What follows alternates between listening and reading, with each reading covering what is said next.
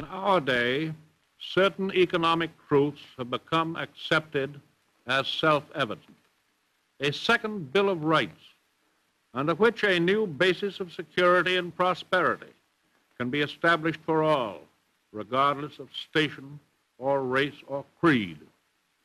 Among these are the right to a useful and remunerative job, the right to earn enough to provide adequate food and clothing and recreation, the right of every farmer to raise and sell his products at a return which will give him and his family a decent living, the right of every businessman, large and small, to trade in an atmosphere of freedom, freedom from unfair competition and domination by monopolies at home or abroad, the right of every family to a decent home, the right to adequate medical care and the opportunity to achieve and enjoy good health, the right to adequate protection from the economic fears of old age, sickness, accident, and unemployment, the right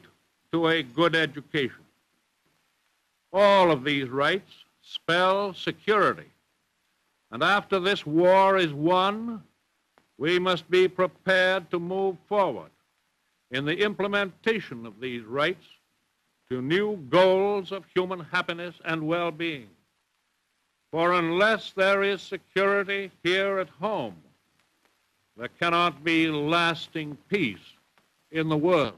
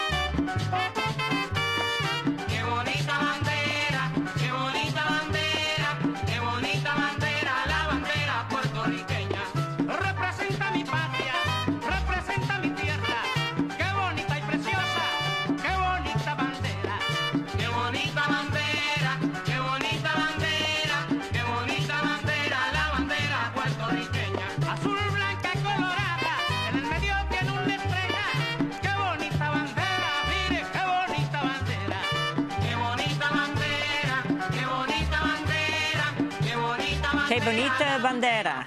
What a beautiful flag by Romito. This is Democracy Now!, democracynow.org. That song was adopted by Chicago's National Office as the Young Lords' National Anthem. I'm Amy Goodman with Juan Gonzalez.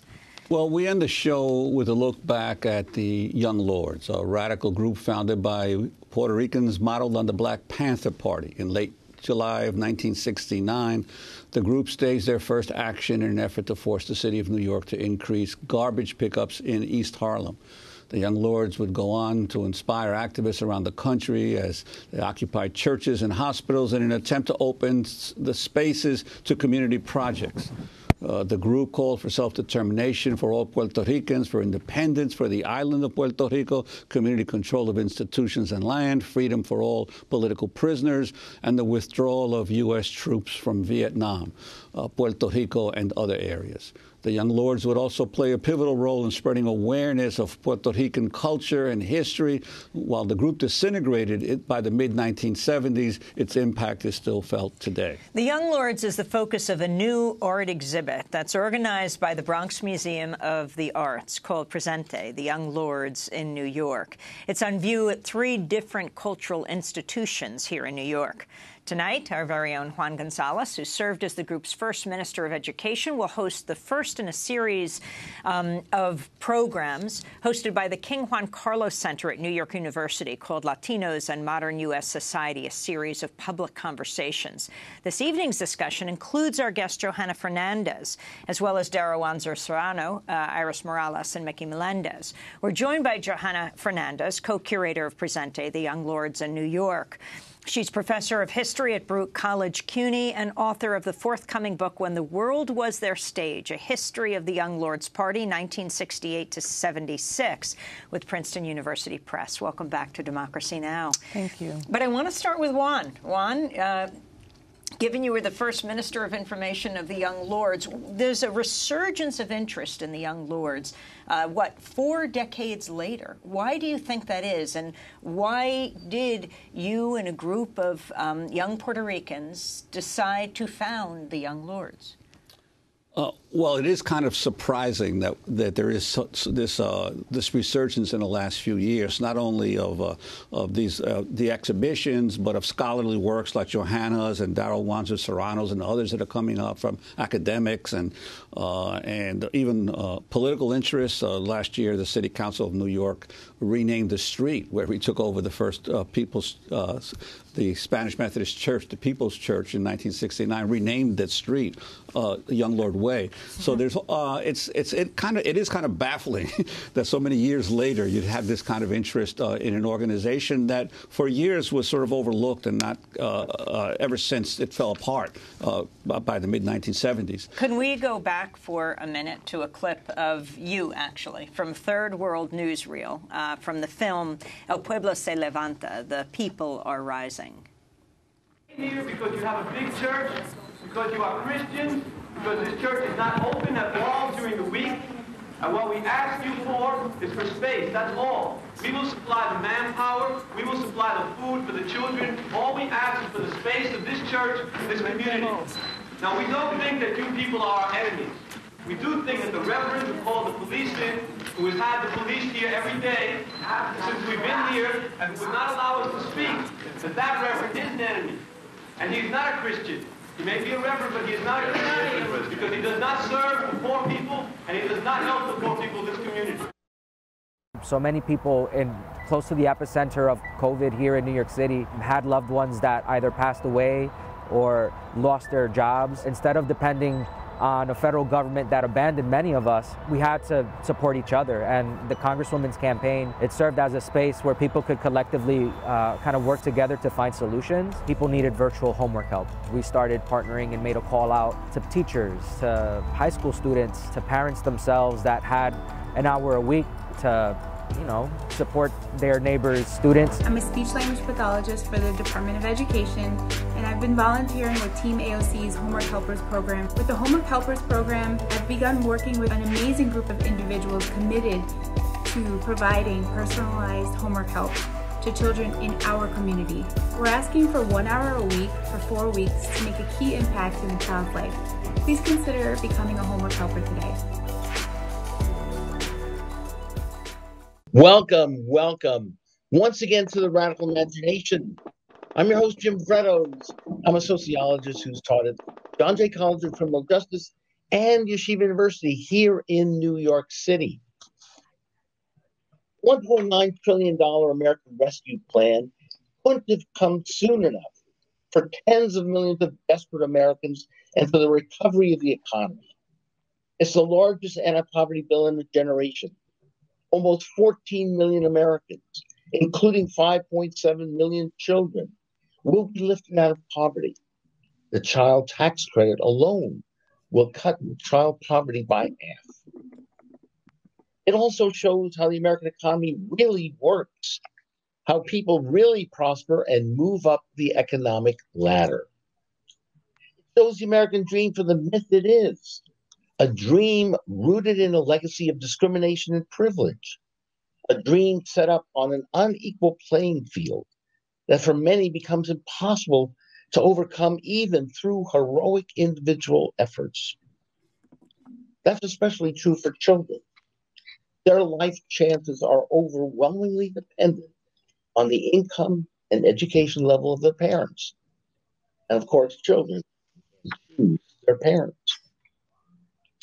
Most Americans have never moved up by a trickle-down supply-side rising tide lifting all boats economics where money and tax breaks get thrown at corporations and billionaires. That approach assures economic prosperity for the rich.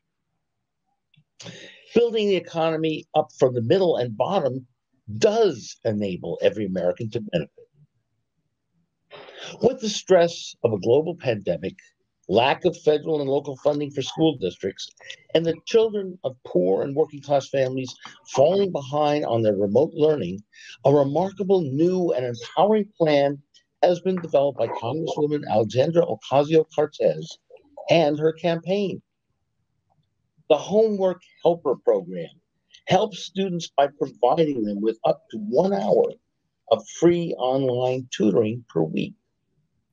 The virtual program enlists volunteer tutors and expert educators from all over the country and hopes to serve 1,000 students in AOC's district during the school year. Furthermore, it can easily serve as a model in communities across the country to help all kids who are struggling. Attempts to empower and organize local families and their children by the campaign are reminiscent of the breakfast programs and early education initiatives of the Black Panthers and Young Lords in the 1960s and 70s. The real test is whether these initiatives will become permanent and embedded in what Franklin Roosevelt called for in his 1944 Second Bill of Rights speech, an economic Bill of Rights encoded and guaranteed by federal law.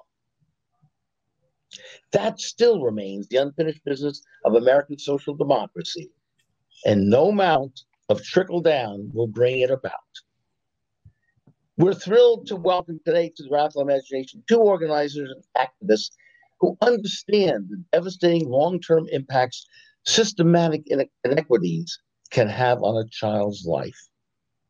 Jonathan Soto is an activist and community organizer who served as a policy director in various organizations and dedicated physical and economic rehabilitation of communities affected by Hurricane Sandy. He's been the director for the Bronx Clergy Roundtable, where he helped communities of faith with various organizing efforts and youth mentoring programs. A graduate of Fordham and Brooklyn Law School, Jonathan has been a key political organizer for the AOC campaign for Congress, helped create Homework Helper program. Amanda Turcios is a political organizer in the Bronx who's been an outreach volunteer tutoring in the Homework Helper program since September. She's a graduate of Erasmus College with a BA in anthropology and sociology and a concentration in Latin American studies. So welcome, Jonathan and Amanda. Thank you so very, very much for being on the show, and let's discuss this important new initiative that, as I tried to say in the opening, really goes back so many years and decades into struggles that we are still grappling with in America. FDR's call for a second economic Bill of Rights, the activism of the 60s, including the Panthers and the Young Lords. This seems to feel like and is a continuation of that struggle, correct? And tell us a little bit how this program got started and your participation in it. Thank you so much for the opportunity to be here, and welcome to your audience, Radical Imagination. And thank you, Amanda, also for joining us. Again, Jonathan Soto. I am an organizer for the Congresswoman's campaign, also a public school parent in the Bronx, and started seeing the massive impacts of COVID also on our educational system that continued exacerbating the inequities that exist. Part of my engagement with organizing, especially on schools, happened immediately after, Superstorm Sandy, but also in Puerto Rico, where we saw that the state began to retreat when there was crisis and chaos, and people had to come together to not only meet their needs in a way that was mutual and collective, but at the same time organize through political organization so that these efforts don't just stay volunteer, but become embedded and shape programming that can emerge. So after COVID started just exacerbating the district, we saw one of the highest impacts in the country in the Congresswoman's district, both in the Bronx and Queens. As a public school parent, I saw the massive alienation, the huge systemic failures that were impacting not only like my student, my daughter, but also many of her peers. We know that these inequities emerge, especially in times of crisis.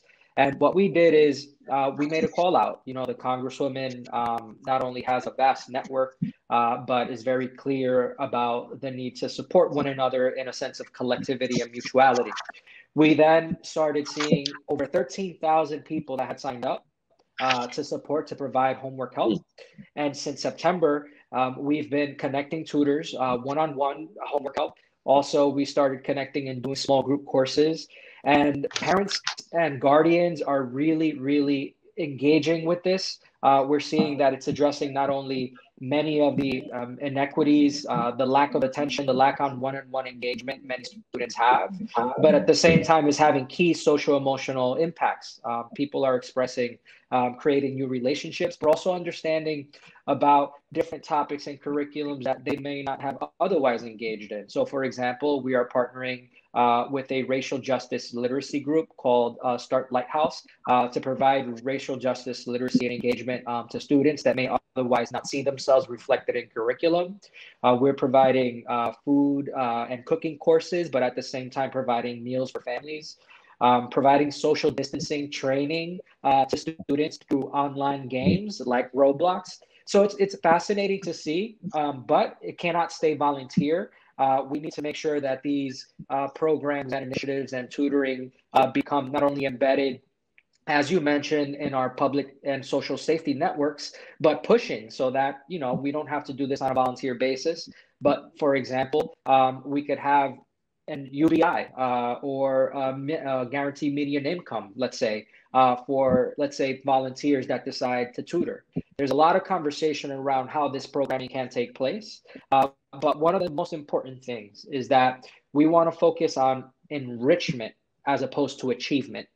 The achievement standards, as we've seen with standardized testing, is alienating, primarily negatively impacts Black and Brown communities. So we want to emphasize the enrichment part of this. So our goal is to connect to 1,000 students by the end of June, which we are on track on. We're going to develop a toolkit so that different people through different communities are able to create their own homework helper programs with guidance from us, and also advocate that there should be federal funding for homework helper programs at the local level that center and that are directly tied to the communities, and not the standardized achievement-based models that we see that exist oftentimes in different spaces. Right. We'll get back to that enrichment issue that you were talking about, mentioned. But Amanda, how did you get involved in the program? Yeah, so hi everybody. My name is Amanda Turcios. I'm really happy to be here today. So Jonathan actually told me about the program back in September because we worked together on the Semelis Lopez campaign. And he reached out to me and he was like, hey, we're going to start a new program that offers free homework help to students in your district. Like, do you want to join? And I was like, yes, of course. I've had so many jobs with kids in the past. And I just finished college in May, so I really wanted to make sure that my time was being productive. So I've been doing this for over 6 months, and I've been an organizer and a tutor. So I currently tutor 3 little kids. I tutor a 1st grader and 2 4th graders, and they're super sweet. I love them. And I'm also an organizer, so I call parents in Spanish. I onboard all their kids to the program. I make sure that we have all their records on data on file. And I also reach out to tutors to make sure that they're, doing our surveys to like record information and stuff like that. I do troubleshooting stuff. So if there's any miscommunication between parents and tutors, I handle that on our Slack channel. I do a little bit of everything, and I'm really happy that I'm able to, use my free time to something productive. And I'm just amazed at the amount of hard work that can come together when like people of the community, like, and it's all virtual, it's all online. I'm so impressed with all the amazing work that we're doing because, we're doing it for free. And, we should be getting paid, yes, but it's just amazing to see like what people can do with people power. And I'm just like I'm very grateful to be part of this program. I'm learning so much from my young kids. It's like something that I look forward to in like every part of my day since I do it 3 days a week. They're so energetic and so, full of personality that I'm just more than happy to teach them things because I remember when I was a young student, I always needed that one-on-one attention. And my mom always put me in like after school programs to like keep my mind rolling and stuff like that. So I really do think in this time of the pandemic that parents do need the help because, if you're working, how are you supposed to monitor your child's online learning because everything is virtual now? So there's like a huge disconnect between, New York City schools and the education that they're receiving for the students, especially young students of color and low-income families and undocumented families, immigrants. There's a huge disconnect there. So I'm very happy that this program is serving the people of my community, and I'm really glad that I'm offering all the help that I could give. Absolutely, and I teach at a college level, and I see the anguish and the need there with obviously young adults who are, more prepared for that sort of trauma. But so I can, again, dealing with these young kids who are very vulnerable and needing that mentoring and tutoring. How does it work? How do the kids make it to the program? Do they sign up in some way? Just take us through step by step how that happens. Sure. So we have several partnerships with different public schools in the area. So they sign up through a form that we share. We vet our tutors and we do background checks. After we do the background checks, we use an online platform for the actual service. We want to prioritize safety, especially during this time. So either the parent is in the same space with the tutor and all sessions are recorded on the platform that we're using so that we could review what's happening. And after every session, we get a feedback form in order to make sure that all the sessions and the tasks are met.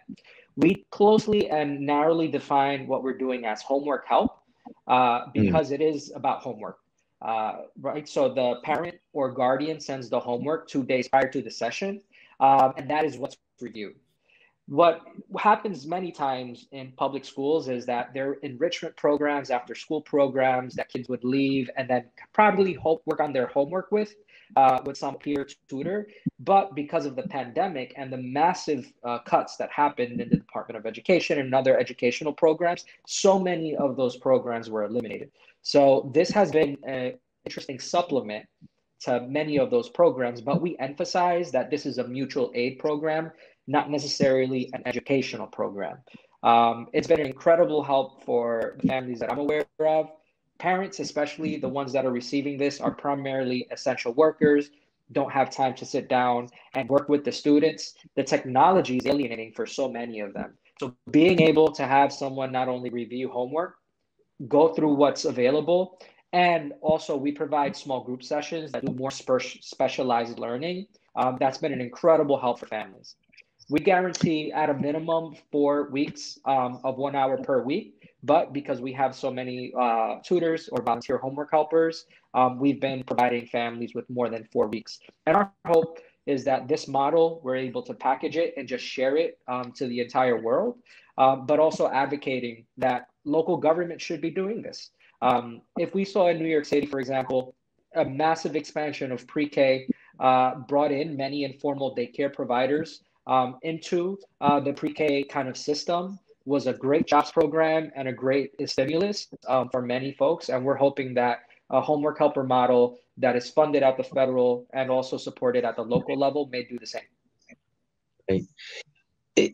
As I understand, early childhood education has been one of AOC's primary interests early on in her own life. Is that true? And that she was very interested in mentoring and presenting children with stories and narratives where they would see themselves also in a more heroic way, more, I guess you could say, enriching, culturally enriching way, as you were touching on before. Would you be able to touch on that a little bit? The Congresswoman, prior to becoming a Congresswoman, was leading and directing a youth program in the Bronx. Oftentimes people don't mention it, but she does have a background in education. And one of the things that is key and that the Congresswoman wants to emphasize is that our curriculum should reflect our highest needs and should reflect our own experiences. That we should be able to not only learn about history, learn about the different things that are in the curriculum, but it should reflect our highest needs and our most closest values and desires. So it's interesting to see that while the pandemic has just been ruthless and brutal with so many systems and infrastructures in our public education, the Congresswoman sees what homework helpers has become and a possibility to have curriculum more closely reflect what students' desires. And her background as an educator definitely informs the development of this program. And Amanda, do you see yourself trying to do that as well in your individual tutoring? Trying to add if you will, a spiritual element, a cultural spiritual element to this? Yeah, I tutor 3 children, and I always make sure to develop a very close connection with them. So I'm always saying, like, how are you feeling today? How are you doing, just before we start our lesson, so that I could check in with them, because I feel like if they're not, mentally okay, then, learning is going to be very, very hard for our lesson. So, I've been tutoring my 4th grade boy since October. I've been tutoring another little girl since January, and my own cousin for the past month now. And I love all of them. They're so sweet. I always try to make sure to motivate them, give them positive affirmations, even outside of the lesson, just constantly, just give them the mindset that they can do whatever they put their mind to. And even if they're struggling in something, that they can take that. And if they put all their effort and determination into that, and then they could run and they could succeed in whatever they put their mind to, because I feel like a lot of young students of color don't really get that, and that they don't get that motivation and inspiration. So every time I have my sessions with my kids, even though it's 1 hour, I always try to give them all the positivity that they need to move forward.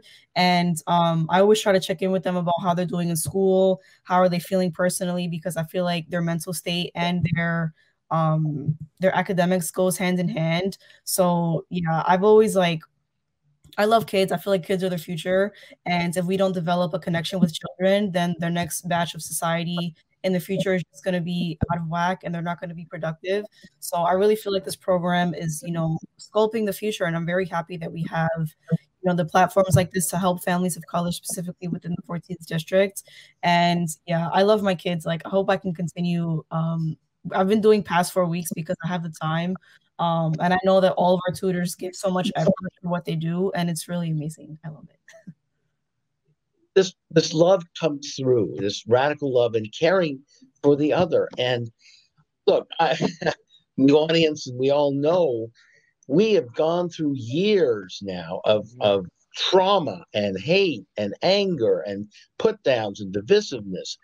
And this is just so refreshing, so necessary as we attempt to heal as a people and as a world. And this could make all the difference in the world. I just have to just put that out there. And what you're doing is so very, very important. It needs to be so expanded and incorporated into so many of our, not only our political programs, but our economic programs, our cultural programs.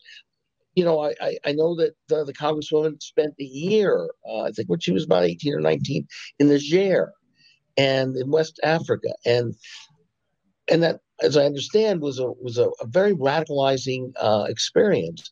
And the feeling of cooperativeness and caring was so prevalent there in this culture, and it's something that's so lacking in ours. So this is a program that needs to be expanded. It needs to be a model for so many other things that we need to do in the country.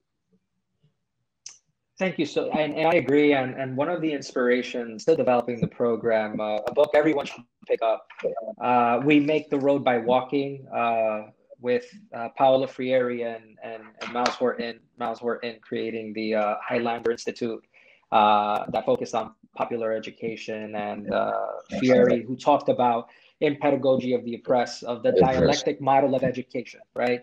In our capitalist system, that is alienating, that is creating and industrializing not only children's consciousness to be achievement and productive focus. We have to turn away from that. We have to turn to something that is enriching, that is horizontal and dialectic. And that is something that I believe Homework Helpers is doing. One of the interesting things that we're experimenting with is with video games and virtual learning, creating environments where children can shape their own environments and learn within them, and be able to use these tools to create worlds that reflect their highest aspirations, while having people with deep backgrounds in pedagogy and education be able to express and help them create these worlds. And what we're seeing is that the pandemic, in terms of crisis, right, we know, like, as we learned through shock doctrine and disaster capitalism, crises is always used by the capitalists to be able to accelerate the neoliberalization of our systems. So this is a way of doing the opposite of that. This is a way of, as opposed to having this hierarchical asymmetries between the learner and the giver, that all people, peer-to-peer networks, horizontal networks of individuals can not only engage with one another, teach one another, but support one another in ways that expands academic, intellectual capacity. But I think especially important, our social emotional capacity, as people have had their mental health really, really, really fragmented during these last couple of months, and this last year during the pandemic and crisis. Absolutely, absolutely. In doing some research on the show, both of you here, Jonathan, your parents are ministers, missionaries, is that correct? Did I get that right? So yeah, there's a certain Amanda, I don't know your folks' the background. Is there sort of a spiritual tradition that you're both sort of following that's given you a sort of understanding of your work today? Yeah, I'll speak a little bit on that. My mom is really Christian, so I've always grown up in a Christian household. But she's always instilled the thought of me to like help people and to always offer help to one another, just to, to relieve the burden off of your neighbors. And I feel like, we live in a very capitalistic society where it's like, I'm going to do whatever I can to make my money and I'm not going to worry about anybody else. But I think that's a very toxic and detrimental mindset to have, because I think, in a just society, we have to help out our neighbors. We have to help out our children. We have to help out the elderly. We have to help out the working class, immigrants, like everyone. We need to just lend a helping hand to everyone around us, because you never know, like, with this pandemic, everybody's suffering. And, my parents have always instilled in me, like, if you have the power, use your voice and just use your hands, even if it's like something small and it might not seem like a big deal, like that could mean the world to another person, because, maybe somebody's not paying attention to them, and that could reach out to children. Like with our program, I feel like a lot of people in general kind of overlook young kids and they just kind of dismiss them and just let them do whatever, because, it is a lot to, handle children, but I think children are the future. And it's like, if we don't pay close attention to them, then how are we supposed to expect this new generation of people to go forward and like keep our world going? So I think this program is amazing. And like my mom just always taught me to just like, I've always seen her helping people. So I kind of saw that for myself, and I just love the self-gratitude that I get knowing that I'm making connections with the people in my community and that I'm helping out other people, and that, this could mean so much to them. And even though we're not getting paid, like, I don't even mind, because I'm making so many meaningful connections with the people in my life that I know I'm helping out their children. I know that I'm helping out families that really, really need the assistance. So I feel like, we need the funding, but I think the work that we're doing is so important that that's primary. Like, that comes first, that we're reaching families, we're serving people in the community, and we're helping children. So yeah, I learned that from my mom. And I love kids. Like, all of my jobs have been with kids my whole life. So when I was presented this opportunity, I was like, yes, I do want to join, because, everything has been virtual and remote because of the pandemic, and parents are really suffering. And I feel like I couldn't even do my senior year of college online. Like, it was hard for me to focus. So I can't even imagine a child being in front of a computer for several hours a day. They probably can't even focus, because it was hard for me to focus. And, I'm an adult. So for children, that's even, that's magnified even more. So I'm glad that the program is giving this one-on-one attention to students who really need it. Yeah, your mom knows what she's talking about, right? And Jonathan, since we're bringing in family here, how about yours? They obviously created a very strong young man there who is using that spirituality, progressive spirituality, which we've talked about a lot in this show, the Radical Imagination. The left doesn't talk enough about the prophetic tradition, and where again, the most important thing is to love the other and the stranger, if you will. But anyway, would you like to say a few words, Jonathan? Absolutely. And a lot of my spiritual formation happened in spaces that were oppressive and spaces that were liberative. My parents were ministers, and being in both spaces, you saw the strong value of collectivity and community when faith and spirituality was expressed in collective form, and you saw the alienation and the isolation, and the condemnation when it was expressed in individual form. And I experienced that deeply. So growing up, after experiencing both of those spaces, my analysis was really shaped by a lot of liberation theology. So one of the core tenets and one of the prime motives of liberation theology is to look at the preferential option for the poor. And when I read scripture through that lens, and I define myself as spiritual, not necessarily Christian now, but I think as a perennialist, I believe there's a little bit of divinity and of that mutuality that expresses itself in different faith traditions. It's the idea of the last needing to become first. And in our society, it's very clear that the 99%, that the vast majority of people, their needs have been placed last, and we need that inversion. And that inversion of making every mountain turning into a molehill, being able to go ahead and understand that we need to prioritize those that have been set aside. That's been incredibly not only fruitful in my work and activism, but it shapes a lot of the work and activism of people that are in these spaces. So, again, going back to like in Latin American liberation theology, a lot of it also informed by Paulo Freire, but we have like Gustavo, we have a lot of liberationists that seeded a lot of these struggles. And if we look at scripture also, we look at the role of the prophet, right? Being outside of the state and condemning the state, being outside of the state and condemning the king.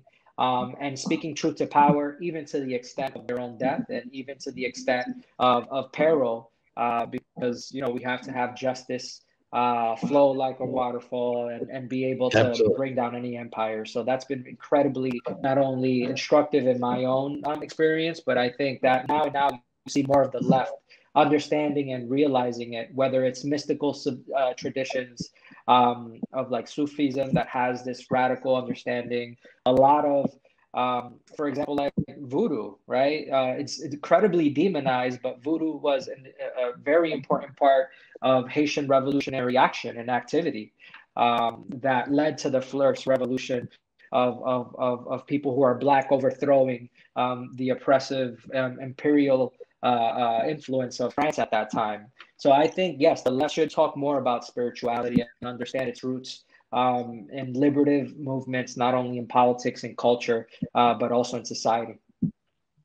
Absolutely fascinating. I noticed also on your resume, Johnson, there was a connection to Union Theological Seminary for a couple of years or so, and the Bronx Clergy Roundtable. And of course, I'm a sociologist, but I sat in on a number of courses, mainly Cornell and West courses when he was teaching. He'll be back teaching courses on Bonhoeffer. And so, anyway, make a long story short, James Cone, of course, taught there for many, many years, Black liberation theology. So, again, as you point out, representing and working with the Congresswoman who has mentioned in her own background this progressive progressive spiritualism. She uses the term non-attachment in her own work. I wonder if either one of you can talk a little about that, what that means in terms of your own commitment, your own mission, your own spirituality here. It's not about a job. It's not about, getting a higher status and so on.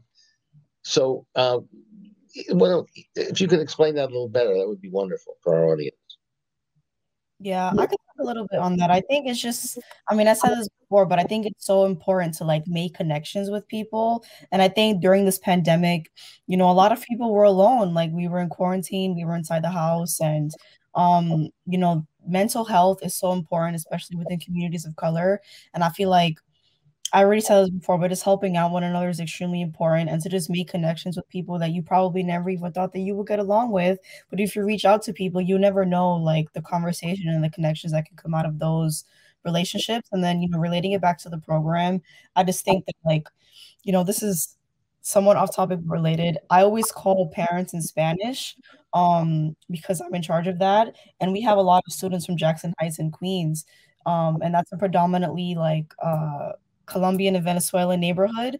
And I call all the parents and they're always like, thank you so much for calling me, because I can't even communicate with my teacher because I don't speak English. And, there's a huge disconnect. And, this phone call means so much to me because it's a lot that I'm going to have a tutor who speaks my language, who speaks Spanish, so they can connect with my child, that I can talk to them about whatever it is that my student is struggling with in school. And, those conversations mean so much to me, and they make me I feel sad on one hand because it's really bad that they don't have that help and support, but I'm really happy to give that support to them and to make sure that I'm a point of contact, that they can reach me whenever, just in case they have any questions or concerns, and that we have tutors who speak the language that will connect with them. And I think that's just a really important thing, because I think specifically within the Bronx and Queens and just New York City in general, it's if you don't speak the language, then there's a huge disconnect there. So it's how are we supposed to fight for the people and vouch for the people with no voice, that there's no one to speak for them? So I think this program is just great because we're able to offer people who speak, we have tutors who speak Bengali, English, Spanish, Mandarin, Chinese. It's really vast. And I think that's amazing that we can connect with so many people. And I think that connection there is just great. And I know that all of our tutors are putting in so much hard work. We have such a great team of organizers too, that we all work so well virtually online. We've never even met in person, but I'm just so amazed at the work that we can put together remotely and virtually through a computer. And it's great. So I really just love those connections that we're making with our families and our students. And I really think that these kids and their families are going to remember this forever. In the future, when we think about the pandemic, they're going to think, this program was helping out my child, or, this program is helping out my family because my student's able to do better in their classes. And if my student does better in their classes, this can open up doors for them in their future. So I think, yeah. Absolutely. Yeah. No, incredible. So well put. I'm curious, are you also, both of you, aware of what the Panthers and Young Lords attempted to do back in the 60s and 70s? And how do you relate to that? Yeah, I'm actually a member of the New Era Young Lords. Okay. Yeah, so I always go to the People's Church whatever days that I'm free throughout the week, and we give out like meals to the community, like free meals of whoever's in Harlem. But I know within the 60s and 70s, they were the ones, or it was like the Black Panthers and the Young Lords. They were the ones who initiated, giving free meals, free breakfast meals to students. And I just learned that a few years ago, and I was like, I didn't even know that. I thought that that was just like something that was funded by the government. But, that's what shows that it takes people of the community to promote radicalized change, and then they can fight for the working class and for immigrants and for people of color, like Black and brown families. Like, it really shows what can happen when people band together and use people power. So I'm a big fan. Power to the people. Absolutely. Well, as you'll see, I've kept a 5-6 minute clip on the history of the Young Lords in the show that you'll be seeing. Again, I wanted to mention that term the Congresswoman sometimes talks about, non-attachment. To be non-attached.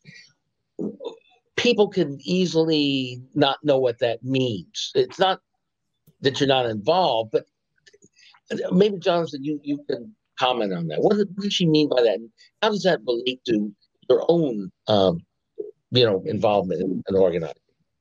Yeah. And I think you're referring to an amazing conversation the Congresswoman had with Cornel West, yeah. I believe. And, I can't speak specifically to the Congresswoman's understanding of the term. But from what I recall and the way I use it in my own life I think our society conditions us, especially under capitalism, to be achievement-based and to focus on destination.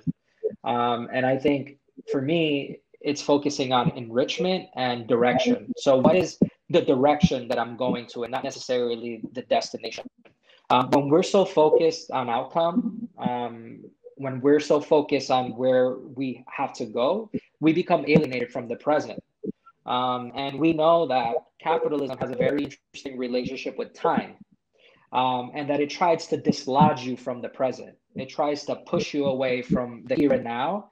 And the thing is that the only thing that matters in many ways are the relationships that we're able to do now, the engagements and the feelings and the way we're expressing in solidarity and action. The way we can engage now. So I think that the interesting way of viewing non-attachment, right, and a lot of Eastern and a lot of like Buddhist thinking and tradition points to this, the way I try to practice in my life and my service is that in spite of what the outcome may be, we have to focus on, right, feeding our neighbor, connecting with our neighbor now. One of the things I always used to tell in my house of worship in the past is that I never remember Jesus or any of the amazing spiritual leaders going to a person that was hungry and said, hey, I don't necessarily have food for you right now, but you're going to have heaven in the future. No, they were fed. Jesus didn't go to the person that was couldn't walk or was injured and said, hey, I can't deal with your situation right now. However, here's something for the future. No, Jesus wasn't attached to a future outcome, but making the person whole in this moment. And we must thrust ourselves into making people whole in the present. And I think that non-attachment allows us to view the person as they are at this moment. And that is a key element of service. Many of our relations are conditioned to an attachment of what that person can return to me in the future or in the immediate future, as opposed to being attached to the present. So in our capitalist, alienating a system that manipulates time, we're attached to an outcome in the future, as opposed to being attached to what we can do in the here and the now. So I think that for me, a spiritual practice of non-attachment is not necessarily focusing on the destination, but in the direction that I could take at this moment, at this time, to serve our neighbors in need. And that forms not only the nexus and the basis of what we've done with homework helpers, but also with many other beautiful, amazing mutual aid projects that have been flourishing throughout the country through many different amazing people, not only the past year, seeing this in my experience in Puerto Rico after the hurricane, seeing this in the vast movement in the 60s and 70s So non-attachment from outcome, but so we could attach ourselves to serving people now. That's the way I interpret it. Absolutely. No, very true. Now, also, I think what Cornell was getting at too, in part, agreeing with you, is the warning of the enormous commodification, the buying of people, everything, and the easiness of selling out and selling oneself for a bowl of pottage, as he puts it. So well put. Listen, in the minute we still have left, tell us how we can reach you, how people in the audience can connect. Doesn't have to be in the 14th district, correct? Tell us how we can get in touch with you and further this unbelievable program. We have a link, very short and simple. I'll spell it out. It is bit.ly/Homework Helpers NYC. Again, if you want to sign up a student or if you want to learn more, we have all our contact information. The link is spelled out: B as in boy, I as in igloo, T as in Tom, .L as in language, Y /Homework Helpers NYC. And Amanda, thank you so very, very much. It's good to see a sociology major, anthropology, and Latin American studies getting into something. We're not talking about MBAs here now. We're talking about people who are really devoting themselves to a vocation, to a mission, and that's what I think we should all be about. The time has flown. I really wish we could go on. I want to have you both back again. Thank you so very, very much for telling our audience and explaining this incredible, exciting program. God bless you both. Take care, and hope to see you very soon again. Thank you. Thank you. And thank you for watching us here this week on The Radical Imagination. This is Jim Vrettos. We'll see you again next week on The Radical Imagination.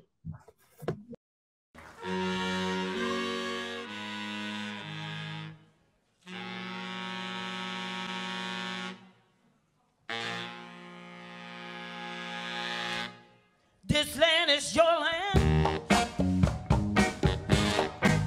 This land is my land. From California, well, to the New York Island. Yeah.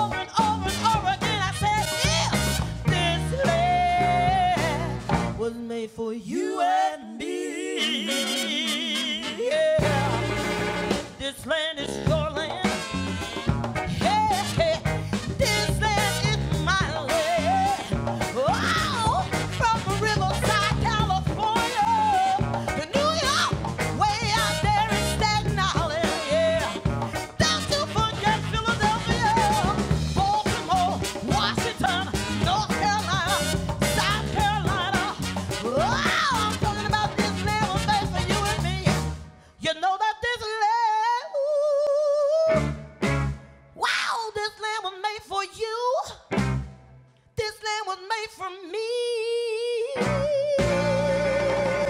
You and me, me and you, me and me. Oh,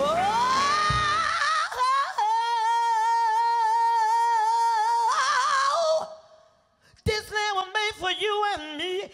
Yeah, yeah, yeah.